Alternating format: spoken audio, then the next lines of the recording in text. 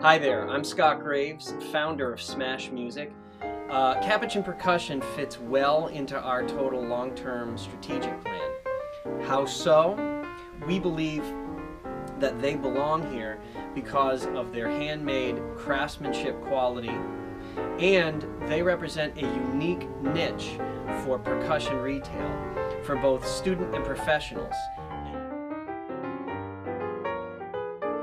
Hello, my name's Andy Warntz, and I told him I was looking to buy a marimba for my daughter Kara, who's in Cadets 2 Pit, and he got me turned on to Capuchin, and did I pronounce that right? I always want to say Capuchin, but it's Capuchin, right? He got me turned on to Capuchin and to Adam, and it's been a pleasure to deal with, quick on the communication, willing to help, get things right and make sure the delivery gets made, and it's going to certainly help Kara along her career. She's 15 now, and going to be in the second year with Cadets 2, and eventually wants to be in Cadets Pit and be a percussion major in college, so this is certainly going to help her on her way, and we're excited to see how she progresses and how Capuchin progresses in their business plan, and to see where they end up as well. So, because of their handmade craftsmanship quality, and they represent a unique niche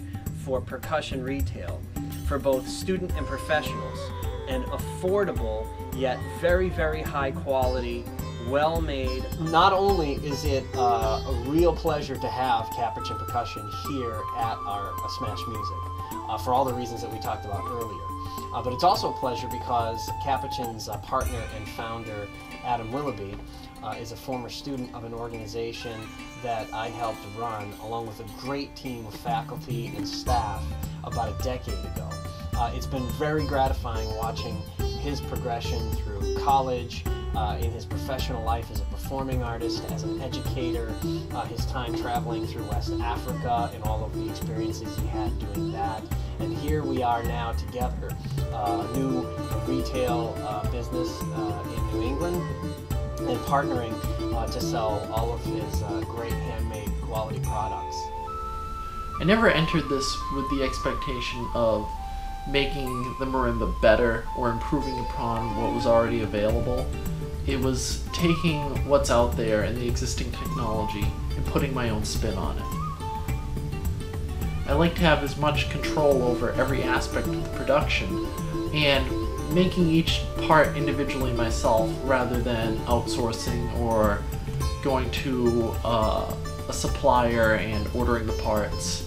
It's a special relationship I have with each instrument that I get to really have a hand in putting a lot of myself into it and handcrafting it and seeing it from start to finish, even every small mundane detail. So it's just really gratifying, and it's a wonderful thing.